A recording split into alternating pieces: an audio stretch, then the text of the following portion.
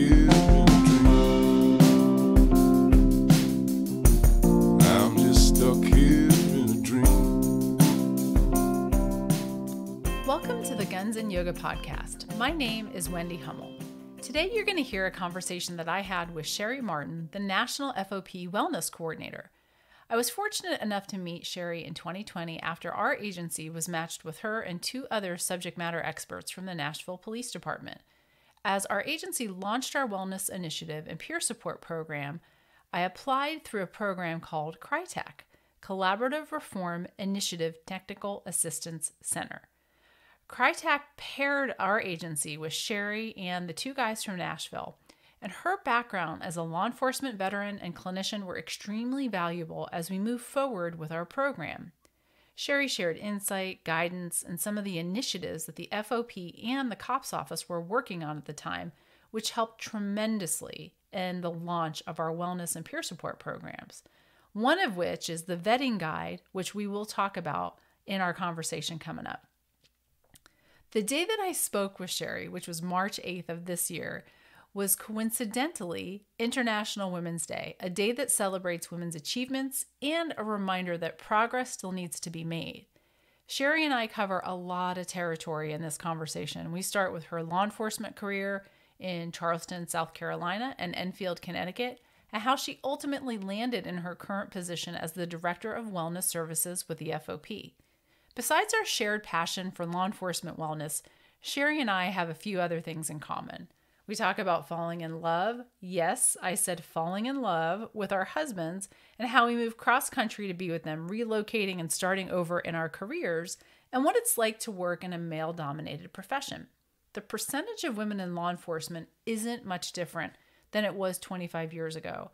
About 12 to 14% of women are currently in the law enforcement profession, and it wasn't much different back then. This is why it's so important for women to support other women in this field. I asked Sherri to share a female role model or two, or a friend that she's grateful for in the spirit of this International Women's Day. Sherri's answer made me reflect on all of the brave and wonderful women that I've worked with over the years and those that I work with today. There are too many to name, but if you're listening, you should know who you are. We dive into the National FOP's third wellness conference that was held this past January in Nashville. I was fortunate enough to attend with several other members from my agency, and it was a great event. Sherri and I talk highlights from Nashville and what's on the horizon for the FOP. Sherri is a trailblazer in her field, and I am so grateful to have met her. I had a lot of fun talking with her, and it was kind of like chatting with an old friend. Let me know what you think, and I really hope you enjoy this episode. Today, I'm going to be talking to Sherri Martin. She's the National FOP Wellness Coordinator, and I'm very excited to have you on, Sherri. Thank you for your time. Thanks, Wendy. I'm glad to be here. Yeah, this has been something I've been wanting to happen for a while now, so I'm glad we got it figured out. Awesome. Me too. Me too. So we were chatting a little bit before I hit record, and you are the National FOP Wellness Coordinator. That's right. And you've been doing that for a few years, and I definitely want to talk to you about that. But I just want to kind of quickly, or not maybe so quickly, have you just tell everybody, all the listeners who aren't familiar with you, a little bit about your career, because you've been in law enforcement for quite a while, and if you're comfortable talking about what agencies or what part of the country you worked for, and kind of what landed you to be in the position that you are today. Absolutely. So, wow, if I look back, it seems like it's been a long road, but it really went by very fast. You know, if I think about 20 years ago, 20 years went by in the blink of an eye. But, so I grew up as a military kid, so I moved around the country quite a bit when I was growing up. But after college in North Carolina, I went to the University of North Carolina for school and really didn't know what I wanted to do with my life. And I thought that I wanted to be a judge. And then I thought, well, I really don't want to go to law school. And then I thought, well, maybe I'll major in psychology because that sounds interesting, you know. So we're back in the days now of Clarice Starling, and that looked like a cool job to do. So I majored in psychology. But then when I got to the end of college, decided that I'd had enough of school and didn't want to keep going to graduate school at the time. So I was like, well, I guess I should go get a job. And I had been an intern at the Chapel Hill Police Department. That was a small police department, and they had one guy who did forensics, and he was more like crime scene type of thing. But, that was as close to forensics as I could get. So I had worked there as an intern and thought, well, I can go get a job at the police department. And I did. So I started at Chapel Hill Police Department in North Carolina.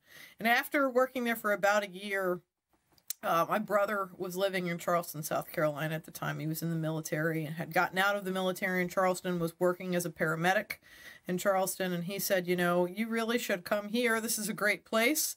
And so off I went to Charleston, South Carolina, to a bigger department. During my career at Charleston, I was there for almost 18 years.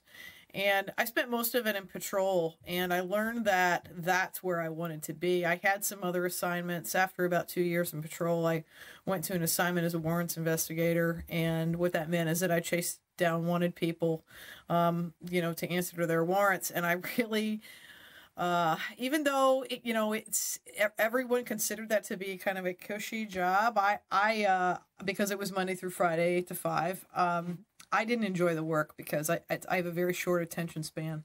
So it was hard for me to stay connected to an investigation and spend months and weeks chasing down people. So I stayed in that assignment and then promoted out of that assignment back to the road as a first line supervisor. And I stayed there for basically the rest of my career. Eventually promoted to sergeant, became a supervisor of a special unit for a while. Aggressive policing type of things where, we attacked problems and set up plans to tackle problems in the community and then executed those plans.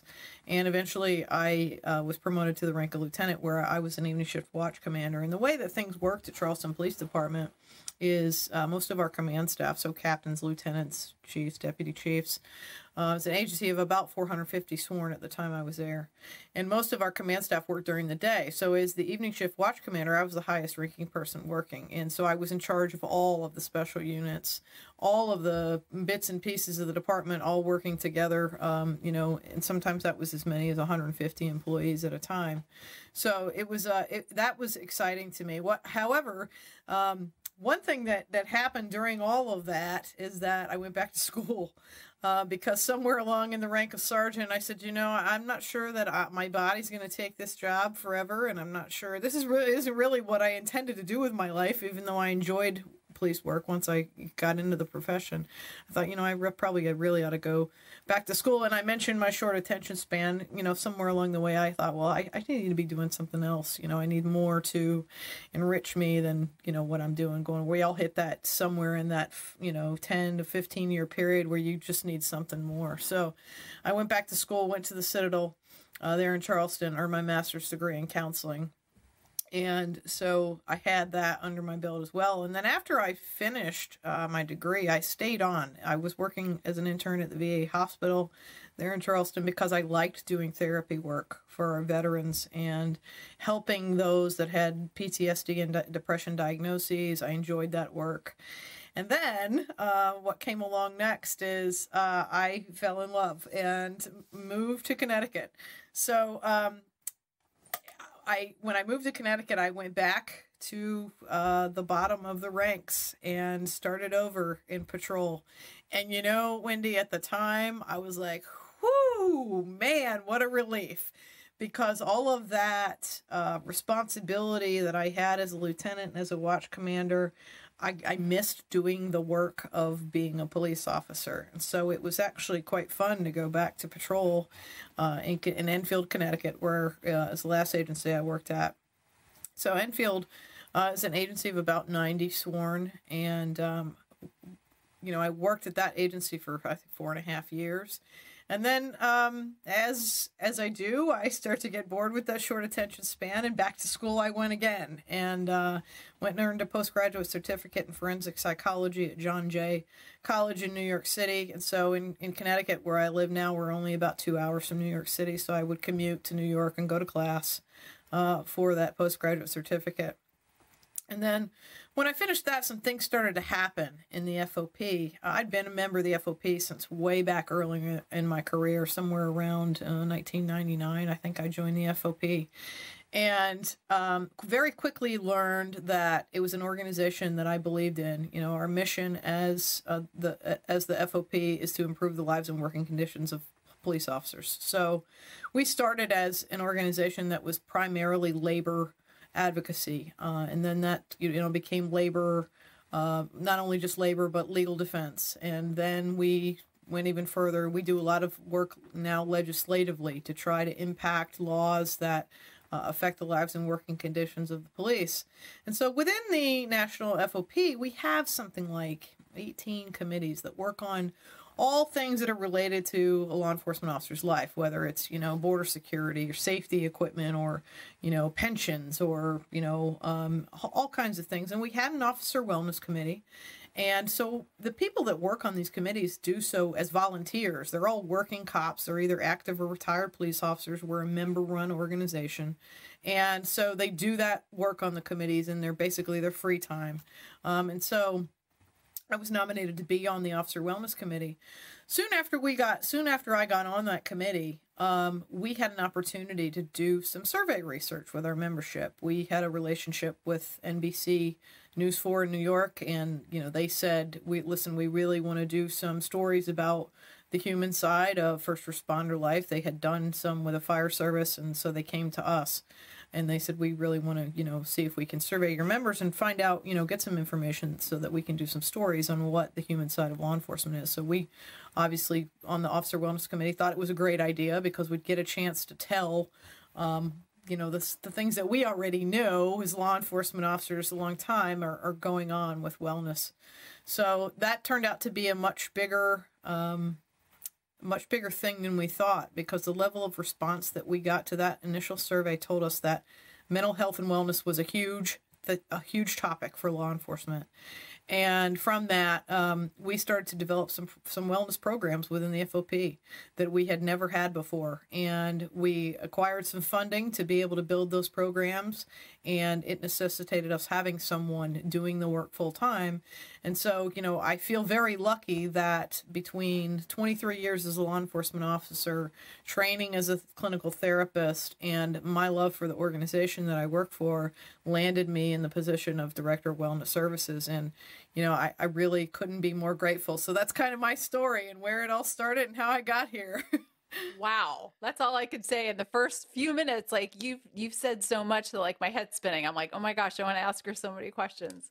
But the first thing I want to go back to is you're talking about your career and how, you got to do a lot of different things, and it seems like you had a lot of success, which is awesome. And then you talk about you fell in love and you moved and you started all over again. And that's kind of where I'm headed, is that you're a woman in law enforcement, and there have never really been that many of us back when you and I probably started very close to the same time, 12 to 14%. And then now it's really not that much different. You would think that it would be higher, but it's not. And so what you said really struck a chord, because I did the same thing. I'm from the East Coast originally, from New York and New Jersey. So when you said John Jay, I was like, oh my gosh, I'm so jealous. That's where I wanted to go to graduate school, but I ended up going somewhere else.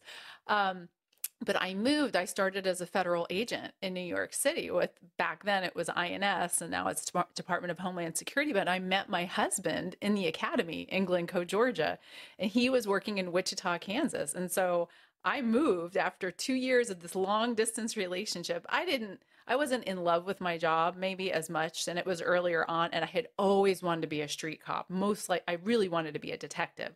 Yeah. So it wasn't a hard decision, but it was still a pretty big decision to give that up and move across to the Midwest. Like when you're thinking about Kansas from New York, it's quite the culture shock. So you saying you left for love, I could totally relate.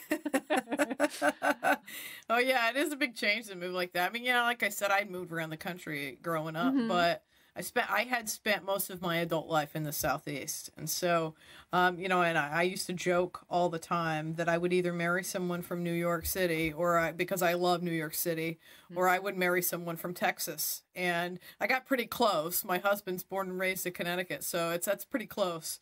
But yeah, so, and all my friends that know me know that I love warm weather and I love the beach. And, they were like, yeah, you're not going to make it 6 months in New England, but 6 years later, plus here I still am. So. Yes, yes. And it is a beautiful part of the country though, because we still have a lot of family in Connecticut and Maine. And so it is really nice. But I just want to ask you just briefly about what it's like, or what it was like to be a female cop, because it is a little bit unique.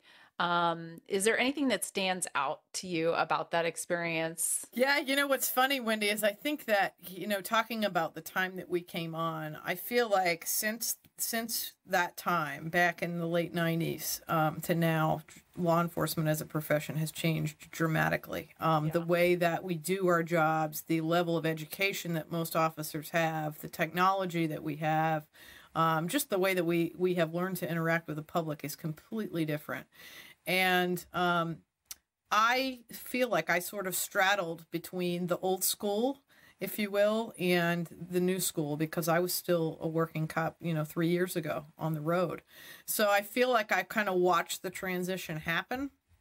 And, when I first started, I think in that first agency, Chapel Hill, I think there were 3 or 4 of us female officers in an agency of 100. So even smaller percentage than then. And, I feel like for the most part, I got a fair shake. But I think a lot of it's just your own perspective. There were times that I felt like I had to fight harder because, at least, within the agency and politics, because I was female. There were times when I felt like I actually had an advantage because I was considered a minority. And so, if we're being truthful about it, and I feel like those experiences, so, things I laugh now because I hear stories about, anecdotally about things that women go through being in a male-dominated culture. And most of those things I laughed off earlier in my career. I wasn't offended. I felt like I knew what I was getting myself into, having grown up in a military family. I felt like I kind of knew, not to excuse any of the things that the guys did that were rough around us ladies back then. But I felt like, well, you knew what you were getting yourself into.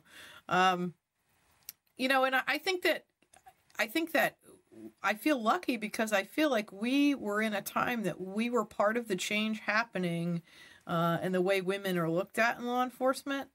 There's still always going to be some of that good old boy, boys club thing going on. But, for example, the last agency I worked at in Enfield, Connecticut, we had, in an agency of 90, we had at one time 8 or 9 women working. I think now they may be up to 10 working at that agency now. And so that was a much larger percentage. There was a good number of women working there and a very strong support system. I think that one thing that happened with women in law enforcement is early on there were so few of us and struggling to survive that we oftentimes didn't work together as women. And I feel like now women are working together more to build each other up and to support each other, which is great. I'm glad to see that happening.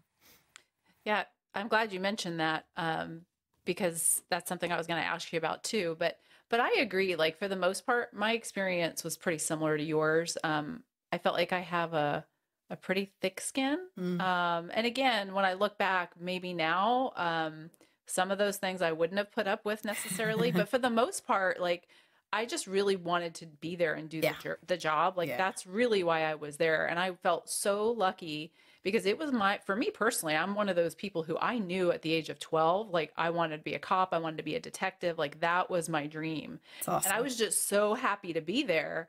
And I have to say, yes, there was a few people that I can look back on and identify they were the assholes. Sorry, I'm just going to say it. I don't know how else to describe it. You're not wrong. But overall, like, I was talking to you a little bit before we recorded that I still have like such good friends, like brothers. I have such an extended brotherhood and sisterhood too, though, but so many good people, like, and any of the supervisors and the partners that I've had that were men, for the most part, treated me fairly, respectfully. Yeah. And, we're part of each other's lives as friends, even now. And my husband, I've always been as long as I've been with my prior agency, I've always been married or with my husband. And so he's always been a part of that too. So it's been kind of nice because I don't know if it changes dynamics when you're a single female and you're in the profession. Yeah. For me, I didn't have to deal with that. So I'd always been with my husband, and it was always just friendships, partnerships, and just respect, mutual respect. So I agree with you too. Maybe sometimes there were some advantages, but I was always very careful to try to make sure that I earned and worked harder because I didn't want it to appear that I was given certain things. Yeah. Yeah, absolutely. I think, it helped me. My head was hard. Still is, always will be, I guess, so if somebody gave me a hard time, I just, worked that much harder to earn things and prove that I was worthy of being there. So, I think in a way, maybe some of that stuff makes us stronger. I look back now and some of my favorite memories of the job are some of my early training officers and how hard they were on me. Yeah. And I, in a way, I'm grateful for that. I mean, at the time I thought it was just terrible. I'd never be treated this way if I was a guy. But I think I look back on it now and I'm grateful because I think it made me a better police officer. It made me stronger. It made me understand the culture a lot better. And, in the end, it didn't affect me at all in the end. Yeah. And I want to talk to you about the other women that you work with, because you brought it up. And again, I had you described it similarly to what I experienced for the most part. And again, there were one or two that we refer to as the queen bees or the queen bee syndrome. Oh, yes. Yeah. See, I know when I say that, people know what I'm talking about because you've experienced it. But for the most part, I feel like it's another unique little group that I've connected with. And I know that, we're supposed to have all these friends outside of law enforcement that don't do your job. But most of my good female friends to this day are people I've met as a result of being a cop, because not only do we have work in common, but, we're mostly, moms, sisters, wives, and we do jewelry parties and we do yoga. I mean, we talk about work, but it's just unique because it brought us together. It's not what keeps our friendship solid, but anyhow, I just didn't know, how that was for you coming up. Yeah, I think my experience is similar. So, my best friend is another police officer, and I met her many years ago at the first agency in Chapel Hill. And, I was going through some field training struggles and, feeling a little bit like I wasn't going to make it. And she really supported me and got me through those hard times. And then that friendship just remained. She's still my best friend 20 years later.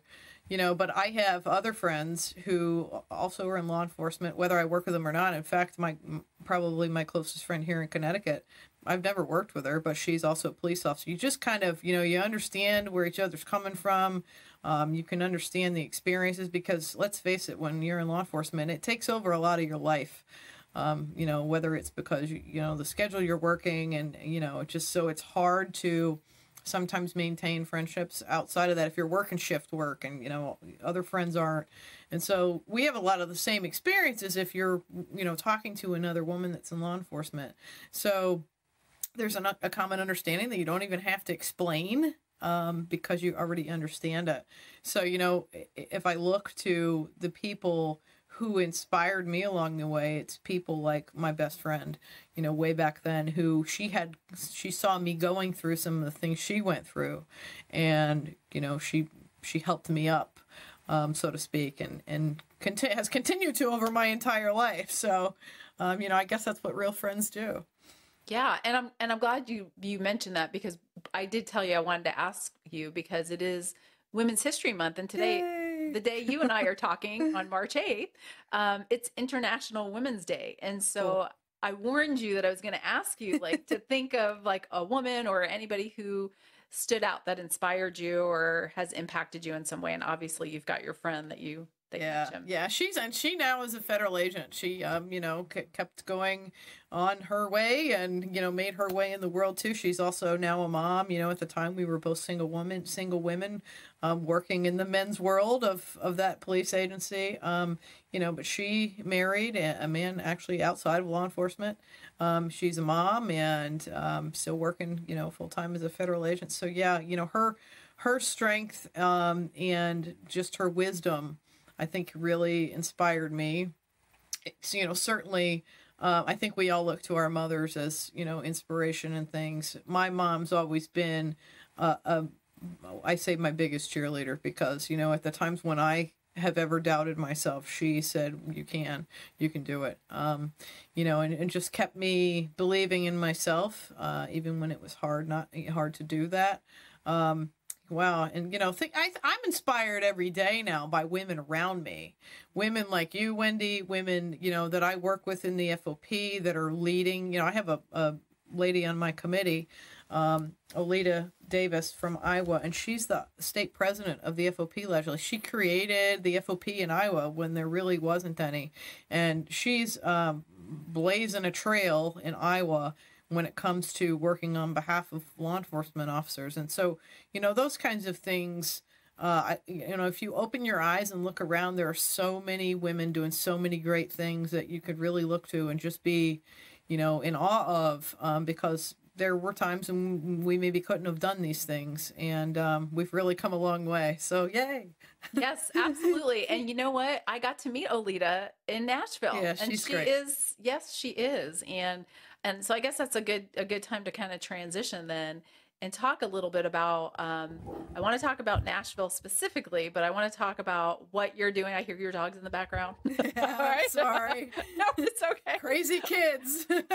Well, I have a Weimaraner that my husband's trying to keep under wraps upstairs, so it's all good because it doesn't always work.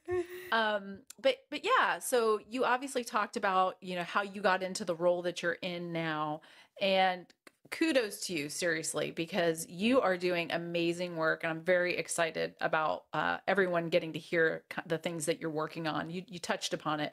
But let's start in Nashville, because then we'll kind of work our way back. So this just a month or so ago, gosh, it seems like it was such a long time ago, but I think it was it your second or third National FOP Wellness Conference? This one was the third. Okay. So yeah, I'll tell you kind of how that, and I'll back up. We'll talk some more about people that inspire you. I've been very lucky as an FOP leader to be inspired and mentored by some very strong leaders along the way. So, I mentioned that I've been in the FOP since sometime in the 90s, but I've been in various leadership roles in the FOP, whether it's on the local level, state level, through those years. And one of the people who mentored me was past president of the organization, Chuck Canterbury. He was from South Carolina, and so he took this girl who moved to South Carolina under his wing and taught her more about the FOP and taught her about, how the organization worked, more about what it stood for, and really inspired me to get more involved in it and the things that I was doing. So, but also the current leadership of the organization is 100% behind the work of the Officer Wellness Committee. And so that's a blessing to have, to be able to have the support of those leaders who understand our vision and understand, where we want to go, and helping us to get there. So the Wellness Summit started as an idea probably about 6 or 7 years ago with the previous national administration, the FOP, and the past national vice president, Jay McDonald from Ohio, said, I think it would be cool one day if we have another training that we have annually. It's a leadership training to train FOP leaders. He said, I think it would be cool if we had like a training session, sort of like Leadership Matters, but it's just geared toward wellness. And I said, man, that's an awesome idea. Yeah. And so, here we are years later, and that plan has come to fruition, and it's so exciting. Yeah, it was such a good experience. Obviously I traveled there along with 4 other people from the agency that I'm working as a wellness coordinator at. And what was really awesome for me is, and I'll talk a little bit more about this in a minute, I had the pleasure and really great luck of getting paired with you as a subject matter expert for a federal program. So I got to know you and know about some of the things you'd been doing over the past year and a half, which I feel so lucky to have had that relationship and now friendship with you. And I knew about all these great things, and it helped inspired and really inform and shape our program at Sedgwick County Sheriff's Office.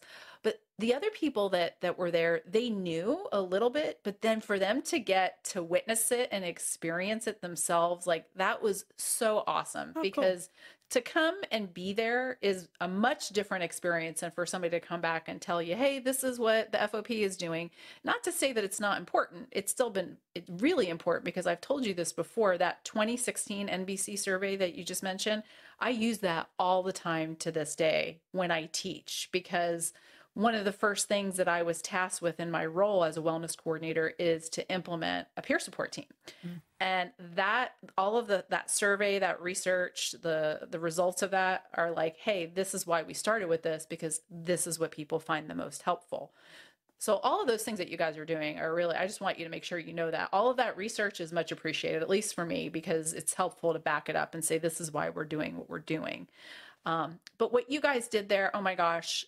And if you wouldn't mind hitting on maybe some of the highlights, you had so many good speakers. You had some great keynote speakers, breakout sessions, and I'll chime in too. But if you could tell those who are listening, who don't know anything about it, why they might want to consider coming next year, like the kind of people that they get an opportunity to hear from. Oh yeah. Awesome. So first of all, thank you for that feedback. It's great to hear. You know, I don't often see everything that goes on at the summit because we're so busy making sure that it goes smoothly. Yeah. But I've heard so many things in the past couple of weeks about relationships, people who finally were able to connect after seeing each other virtually, or, you know, seeing each other on social media and never actually meeting people face to face. So that's so awesome for me to hear that. Yeah, so we were very fortunate this year. We had such a great panel of speakers and presenters at the summit, beginning with the father, basically, of Officer Wellness, Dr. Kevin Gill-Martin. Oh, yeah. Who talked with us about our physical health. He and Chief Pat Flannelly of Ohio and Kevin Brack, Sergeant from another agency, gave a great presentation about, you know, physical health and the things that we should be paying attention to, and the connection to hypervigilance. And, you know, because what we try to do at the summit is not just focus on mental health. For us, wellness is holistic, you know, so we look at financial wellness, and we look at partner and family wellness. Well, we present opportunities to engage in physical activity while there. There's yoga. Yep. Dear Wendy Hummel, our yoga instructor, whose class was very popular. I was thrilled to see that. And, you know, so we do an organized run and walk in the morning for people who maybe think they aren't into yoga. And anybody's ever tried yoga kind of likes it. So, you know, or loves it. And so, you know, but for those who think they aren't into yoga, we organize a run so that if people want to go run or walk, they can do that. And it's self-paced. And so, you know, we try to offer something for everybody. We had seminars on burnout, on compassion fatigue, on, you know, helping military who were returning to civilian life in your agency, on, wow, I'm trying to remember all the things. We had so many. I think there were something like, 15 different choices you could go to. And then another thing that we do is we try to bring in subject matter experts to talk about these things. So we had a couple of panel discussions. For one of those, we brought in some police psychologists that we work with on a regular basis, Dr. Tom Coughlin, Dr. Liz Schlosser, and Jennifer Myers from the Educational Development Center, to talk about how agencies can support officers through crisis, whether that crisis is a critical incident, a personal crisis, you know, an other job crisis that they might be going through, things that agency heads, administrations, and other officers can do to support their officers when they're going through something, you know, from the perspective of,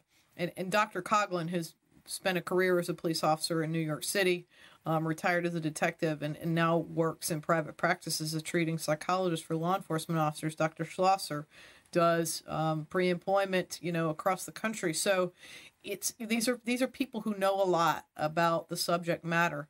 And we try to we do actually change the agenda every year to make the topics current. We also, you know, so it's meant, we try to gear the content toward someone who's just starting out building a wellness program, all the way to people who've been working in a wellness program in their agency for years. So that we hope that everybody who comes learns something new, makes some new connections. We had a good presentation from Indianapolis Metro Police Department, one of the oldest and best wellness programs in the country. They brought their whole team to talk about how they set up their program. And we look, we're already planning for 2023. Actually had a couple conversations today with our staff about 2023. So we're excited, and it gets bigger every year. This is only the third, and we've seen attendance grow every year, and I hope that continues. Oh, and I'm pretty sure it will, based on what I saw. It was such a good, it wasn't just a good time. And I don't mean it to say it was fun, but the thing is, like, what you just said, you really did meet your goal, because you said you wanted to have it be geared towards people who are just starting a wellness program, all the way to people who have done it for a little bit. And I think I'm somewhere in between there. And so what's nice is, you can pick and choose. And I found a lot of value. Like I'm going to tell you a couple of my favorite sessions. So I went and saw the peer support couple. And what I really liked about that was they are people that I have been following on social media. And I really like their message. I really like the fact that they talk about family wellness, because that's something we're really trying to incorporate into our program. I absolutely adore Dr. Salfati, who I know is helping you with your with some of the things you're doing. And so those are two things that really stood out. But I have to say, I think my most favorite part of really any kind of conference, but this one in particular, is I still feel like this wellness space is small, it's growing. And to be able to collaborate, cross-collaborate, and talk to and meet people that are doing the same thing in other places. And this is kind of a success story for those who are listening, who are looking to maybe start a wellness program and need to know where to start. The way that I met you, Sherri, was through that CRITAC program. And that's, I always butcher it, but Collaborative Reform Initiative Technical Assistance. What's the last C? Center. Perfect. You got it. You. Okay. I always forget the C. So, and what's so cool about it is that it's just an application you fill out through the COPS office. And they assign you a subject matter expert, or a few in this case, depending on the area that you're looking to get help in. And for us, obviously, it was a wellness program. So I was matched with you and the guys from the Nashville Police Department. And so over the course of a year, you guys talked to me, I don't know what, every 2 weeks. You help give me guidance, information. We do peer exchanges, meaning I visited Nashville, they came to Wichita. But what was so cool, you talked about Indianapolis being at the conference, is that they really help propel like the growth of our wellness program. And it's really going places a lot further and faster than I think it may have if we didn't become part of CRITAC. But what was cool is we went to that presentation where Indianapolis talked about their program, and then David from Nashville came, and I got to see him and then some other people from my agency. And it was so cool because they were able to influence Nashville. Nashville was able to influence us, and it's just like this ripple effect. Like if we just kind of all work together and we have that open line of communication, this is something that we can really continue. So I thought that was probably my favorite part, was to be able to see how all of those connections kind of came into be, and just continuing all of that. And I'll tell you, Wendy, you say that, and I agree. And as you said that, it kind of resonated with me, is that's actually how thinking about the FOP itself. That's what I have loved about the organization all these years, that I've, I get like really kind of like passionate about it sometimes, when I like over passionate people like, Jesus, wow, you really love the FOP. But, I saw at national meetings and national conferences, police officers from all over the country come together and work together to accomplish things for the profession. And so, I guess that in putting together the summit, I'm kind of the same frame of mind. People really enjoy getting together to work on the same things together that they're inspired by. And, I think we're fortunate in that people that come to the Wellness Summit are inspired to create things within the wellness space, whether it's for their agency, for their region, for their state, what have you. Or even for just themselves. And, I think, I hope that we create an environment where people get even more enthusiastic about wellness when they leave, and they take things back home and spread that word, because, part of our mission in the Division of Wellness Services is to, and I say this all the time, to keep wellness part of the conversation. I say that at every single FOP meeting I go to, Every single conference I go to, no matter whose conference it is, we have to keep talking about wellness, because the more we talk about it, the more it's part of life. It's something that we practice every day, and not something that where we just check a box and go, okay, yeah, I've done my wellness, or yeah, I've set up a wellness program. It needs to be part of everyday life. And I think you hit the nail on the head, because a lot of people don't understand that. I don't think, I mean, I think the people that are going to the summit and that are working on this understand it and get it. And once it was framed, and with the help of you and the Nashville guys, like, hey, this is something that if you widen the lens just a little bit, this isn't just about, okay, here's a program to do this, this, and this. This will help with morale. This will help with longevity. This will help with retention. And you're creating this kind of cultural evolution. You're changing the ethos of the way things have been for so long. And it really needs to be embedded into every part of your organization. And then just kind of making sure people get that mindset. It's not easy, but once you get it and it clicks, it's like, well, yeah, it makes so much sense. This has to be a part of everything we do. Yeah. Healthy cops make healthy communities, period. I mean, you can't have a healthy community without healthy cops. So exactly. Yeah. And I'm with you though. I get pretty passionate about and inspired when I'm around people. Like, I got really jazzed when I was there because, I know this might come as a shock, but sometimes the law enforcement community can be a little negative and a little toxic, right? And a little sucking like your energy sometimes. But when you're around people that this is their focus, it's not like that at all. No, it's people it's not. coming together who want to make a difference, who want to overlook all of the things, not overlook like, it's all unicorn and rainbows and there's no problems in the world, but focusing on a better way. So that's what was to me, that was like a very important takeaway from the summit. Awesome. It's about being positive, right? Yeah, absolutely. So one of the things I wanted, if you could speak to, so you guys are really big on doing research and supporting all the programs that you decide to put in place with evidence, and you spent a lot of time doing that, which is, like I said, I love that because I'm kind of a research geek myself, but I think it's important though, when you're trying to present, especially to command staff or to my sheriff or even to the agency, like, this is why we're doing it. This is what the National FOP has found from research across the nation and beyond. So you gave a kind of a presentation one of the days, I can't remember, about some recent survey results. Would you mind speaking to that a little? Absolutely. So that's kind of the academic in me as well, is doing the research piece, because I know that it's easier for people to accept things or the powers that be to accept things when there's evidence to back things up. And so, historically, there hasn't been a lot of research done with law enforcement officers. Like when I was writing papers back in school, you would go and look for research about officer wellness, officer mental health, and there was really nothing out there. Fortunately, that's changing.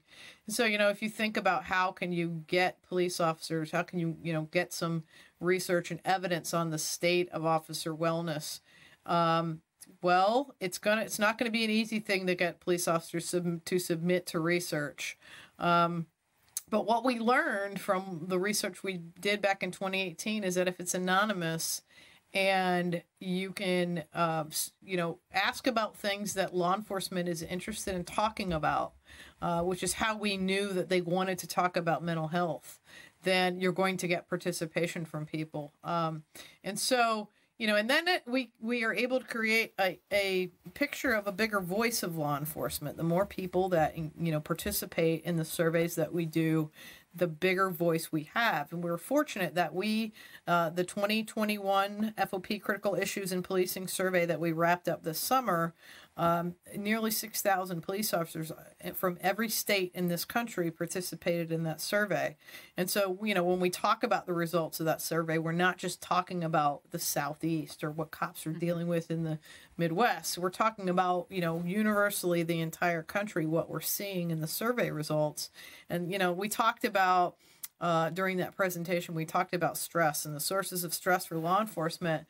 We compared, we traditionally look at critical incidents as the source of stress. Like, we blame the critical incidents, right? We have PTSD in the profession because of the critical incidents. But We in the FOP believe that often we overlook the other sources of stress. Like those of us who have been in law enforcement for a while know what those other sources of stress are. Yes. And, what I often say is that, yes, I've been involved in critical incidents in my career. I've seen a lot of really awful things, as most of us who spend any time on the job have, but those were not the most stressful experiences in my career. The most stressful experiences in my career were going through promotional process or disciplinary action, things like that. And so, but we overlook how much those things stress out police officers. We overlook how staff shortages stress out police officers. And so what we were able to do with this research is we were able to compare the ratings of stress from things across those three realms, whether it's job related as in the work of being a police officer, including critical incidents, whether it's organizational, which is things like, red tape created by your agency or, manpower shortages or things like that, and operational stresses like fatigue, not being able to spend time with family because, you are overworked, things like that. And what we found is that the number one stressor for police officers is not a critical incident. It's not critical incident related. It's manpower shortages. And so things like that are very important for us to be able to talk about what we do to help police officers stay well. So if we're focusing all of our attention on critical incidents, well, yes, we have to recognize the impact of them. We cannot neglect the other sources of stress that might cause officers to not be well. Things like having the feeling like they don't have the time to take care of themselves, to work out. So there's lots of really interesting information that's going to come out of that survey in the next couple of months. The presentation that we gave at the Wellness Summit, we had just started to dig into the data from the survey. But there are so many things that we're going to be able to talk about over the next year or two to talk about what's really affecting law enforcement. What's critical to law enforcement. I think the highest rated issue out of like 20 that we presented in the survey was loss of qualified immunity. Police officers are very worried about that in certain parts of the country, especially. The rise in violent crime was another big concern for law enforcement as far as what they think is critical within the profession right now. And it's cool that we're going to be able to talk about those things large scale. And then our plan is to do a survey every 2 years, and so that we can track things over time. We can track over time how many officers are reporting that they have a PTSD diagnosis. We can track over time how helpful officers think peer support is, how much they're using it, or what services they're using or not using, so that we can scale back some that aren't being used and build up some that are being used, to make sure that we're meeting the needs of what we're being told through our research that officers really need and want. So yeah, that's exciting stuff. I love that research too. Well, it's good to be in the presence of somebody who is excited and is a research person, because I got a master's degree in criminal justice in like 1996, like a long time ago. And I remember doing research and I couldn't find a lot. So when you just said that, I forgot. I mean, this is back in the days when like things were way different when you were trying to do research. It was much more challenging. Yeah. But you're right. There was nothing really available specific to law enforcement. And I think it's so exciting that there's so much more that is coming to the surface, because that's what you need, like you said, to be able to go and say, hey, this is why we need to do it. I mean, even on like a smaller scale level, I've started to present statistics since we've had a wellness program for a couple of years now, and say, hey, these are all the people that are using peer support. This is what they're finding valuable. Here's why we need to continue to grow it. And even like we have a really good EAP. We've got some culturally competent clinicians, which I hear is unique. And they've started to track usage from our just the sheriff's office, so that we can say, hey, more people are using it. But also like, you don't know who's using it, but you do know like the main reported issue. Is it a critical incident or is it something else? And so that all is so helpful, because you can say, listen, people are using this, first of all, but here's what they're using it for. And that's even on our level, guiding the kinds of things that we're trying to focus on next. Yeah. So all of what you're doing is so important. And I know that you said that some of your research has kind of guided the programs that you're now focusing on. And One of the ones that I'm really excited about, because I'm a huge positive psychology geek, is your Power and Peers. Do you mind talking a little bit about that? Yes, Power and Peers is a new curriculum in law enforcement peer support, and we are writing the curriculum in cooperation with the COPS office arm of the Department of Justice. So, and kind of where that came from is when we did that first survey way back when, one of the things we learned is that even so back then, that was 2018, 17, somewhere in there, a lot of agencies didn't have peer support programs set up yet. Pretty much everybody had EAP.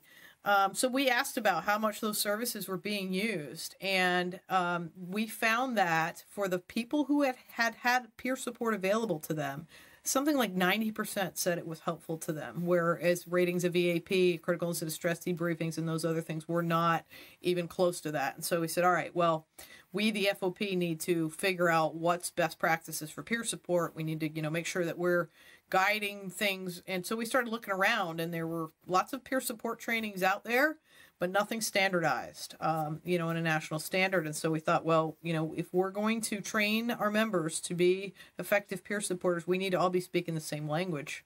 And so we set out to write a standardized training curriculum in peer support. The Department of Justice got behind us, and so we're putting that curriculum together now. We hope that it will be piloted sometime in the summer.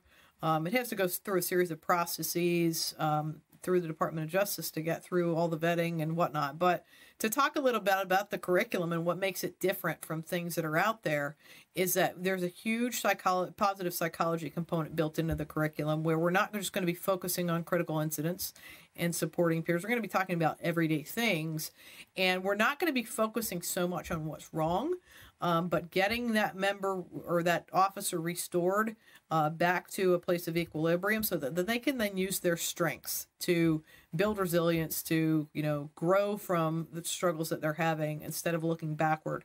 And so it's going to be a little bit different, instead of, thinking about it in a way where we're fixing what's broken, we're going to think about it in a way that we're building up strengths to build resilient skills that or will be there permanently and last every day. So yeah, very exciting stuff. Yeah, that's amazing because you're right. And I think I've mentioned this to you before, and I swear it's my mission I love connecting people, like people that I think need to know each other and meet each other. And I think I've told you that I've been very fortunate here in Kansas to be connected to, she's the KBI wellness coordinator. Her name is Angie Jones. She has been doing peer support in Kansas for like 15 years. And she's similar to you. She's a cop, but she was a clinician and then became a cop. Oh, wow. And so she's been doing this stuff, and now this is a full-time position for her, but they have created a week-long basic peer support training. And we, that's the training that we go through at our agency that has been funded by a grant, which is great. But the idea is very similar to what you just said, so everyone in Kansas has the same training. We're all on the same page. We can support each other, which I just think is so brilliant. And the training is so top notch. It gives me chills when I get kind of excited about this stuff too.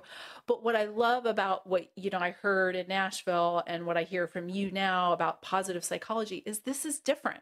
Yeah. This is different training, and it's only going to supplement for the people that do peer support and add just a different layer or element. And because I think that's one of the things that I have found in the past that's missing is, okay, you're on the peer support team, you're on the CISM team, here's some training, and then you're done. No, we need to treat our people that are on these teams like a high performing team, constantly trained, constantly supported. So I am personally very excited to see your curriculum. Awesome. I'm excited that you're excited. Yes. Oh, I think we're like that similarly. We're geeks about that kind of stuff. Absolutely.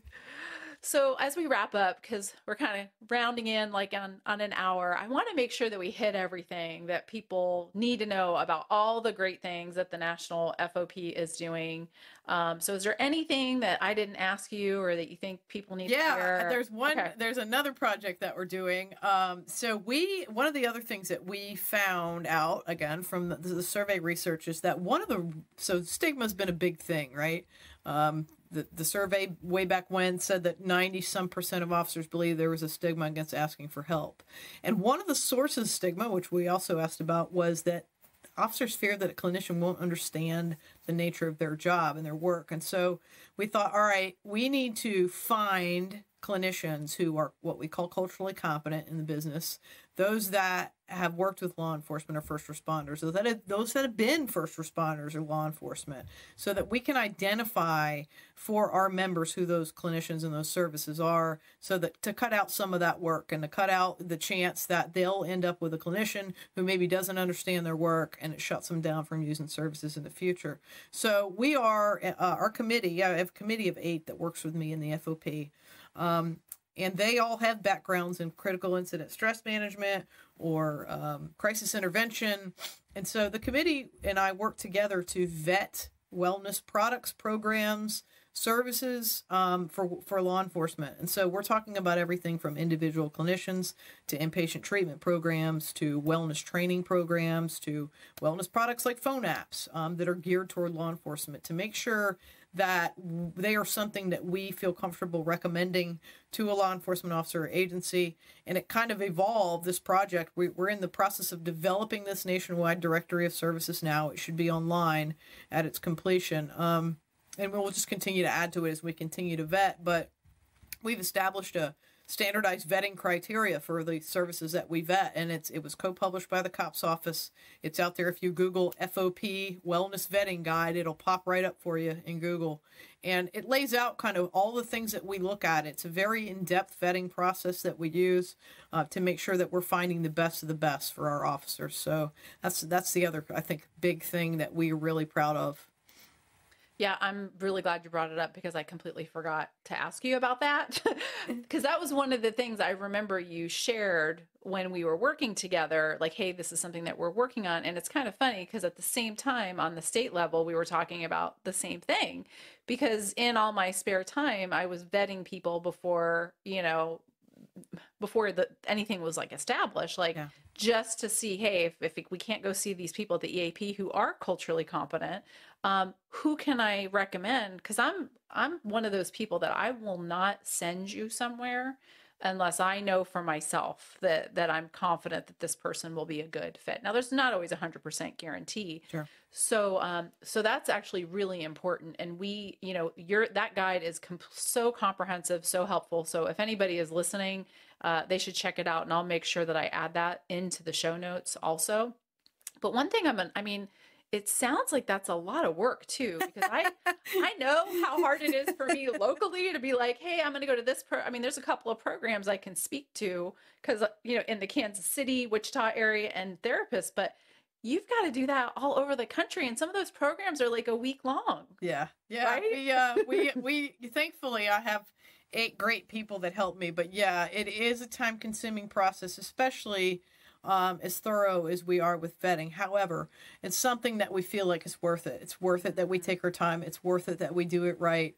All of these things that we're doing, some of them took us longer than we had originally planned. And we know that people are out there waiting for the curriculum to be done and waiting to get the power and peers training and waiting for us to develop this nationwide directory. But, I would say that it's very important to us to make sure that we do all of it right and to do it the best way that we can. So, if we look down the road a little ways, bear with us a little bit longer, great things. And then more, the folks on my committee come up with new ideas every day of things that we can do to build. And so it's just going to continue. Well, and for anyone listening who wants to check all this stuff out, you guys have a website, right? www.fop.net, and look right under the wellness tab, and it's all right there. Okay. Now, I don't know the answer to this myself, so this is partially why I'm asking. Is there anything on social media for FOP, or is it just website? Yeah, so if you are, we do have social media on all of the major platforms, Facebook, LinkedIn, you just Google National Fraternal Order of Police, and a lot of our content you'll see is legislative in nature. It's got to do with the things that we're doing legislatively, but we do post wellness things there. If you are an FOP member, if you're listening and you have not signed up to get the email blast, go to the website, sign up for the email blast, and find the app. The FOP has a phone app that members can use, and all of this wellness content is in there and more. We also vet hotlines. The hotline information is within the FOP app. So there's lots of great services right at your fingertips, both on the website and in the app. Whether it's articles about wellness topics, those things are also can be found in our app and on our website. So good stuff. Excellent. Well, Sherri, you're a trailblazer. You're a rock star. Keep up the good work. We need this. And thank you so much for everything that you're doing. You bet, Wendy. Thank you for having me. I'm so glad to be here. Yes, it's been awesome. I hope you enjoyed that episode with Sherri. For more information on anything that we discussed, you can check out the National FOP website and hit the Wellness tab for resources or upcoming programs that they are working on. If you would like to give us a review or send me an email at wendy@bluelineyoga.com for any comments or questions or any recommendations for future guests or topics that you'd like to hear more about, I appreciate and welcome the feedback. Take care. I'm just